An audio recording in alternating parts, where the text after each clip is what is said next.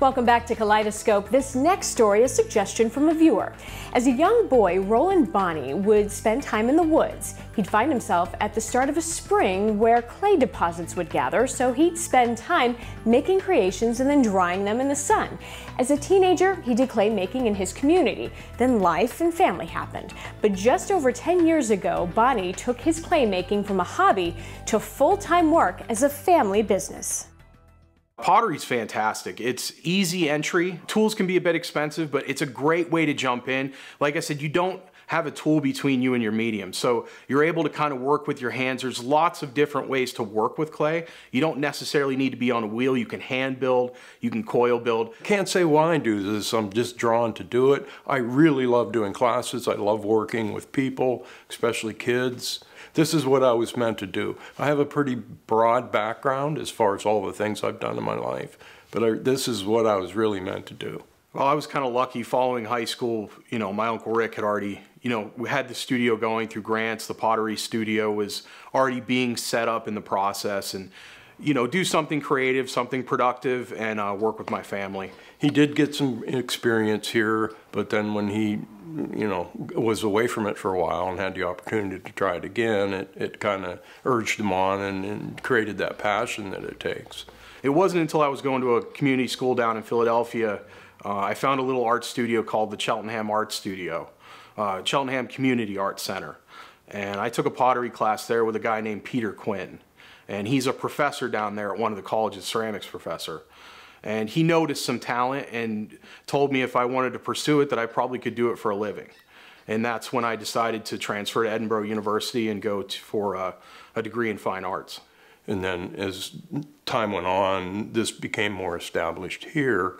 So then we decided to go ahead together and create Mudslide Pottery. It's a dream to be able to work with a family member, especially a parent. And in a creative business like this, it's sort of everything. It isn't just a business partner. It's everything else that comes with the family member. It's the support system. It's the creative support, being able to bounce ideas off each other, being able to be honest with each other. Whether I'm making something small that doesn't hold great value, I still approach it the same way. There's no letdown or build up to any specific piece that I make. I love making mugs because it is such a functional and becomes a personal item. So I really enjoy making mugs. You take it home and you use it every day and it becomes a personal item. And the real enjoyment is that I don't make pottery for me, I make it for everybody else. I'm in love with the process, the physically doing, the multiple steps that it takes to create a finished piece. And I love the process of making pottery. The science side of it, which there's a lot of science involved in creating good pottery consistently. Whether it's chainsaw carving, painting, you always have a tool between you and what you're working with. In ceramics, your hands are your tools. You're in direct contact with your medium, and that's always been very interesting to me. Making functional work is really what speaks to me. I've heard it said that art is only art if it exists for its own sake. It can't be functional, and that may be true, but I really like making functional work. There's something very connective with your audience when you're making something they eat or drink from. It's life-giving. There's something very enjoyable about that. This is a great thing that we be able to grow this business together and use our strengths. We are separate people. Gene's strengths are way different than mine.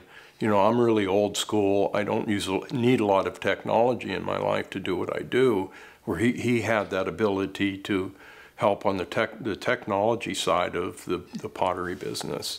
So the pearl in all of this is that we have done it together. And you learn more about each other, especially, in a creative-based business or any business in general. You're going to learn more about each other and build a stronger relationship through business than you might otherwise. It's such an awesome way to get into the arts, especially for young kids. Pottery is such an awesome thing for young children because it's tactile, it's engineering, it's science, it's all of these things put together that create a creative and educational experience.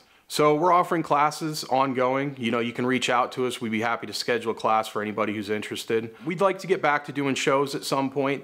That'll kind of depend on how much I jump back in after, you know, COVID, and shows are finally starting to pick up again, and that was kind of what we had our business built around. So, you know, we're still sussing out exactly how we're going to proceed in the future.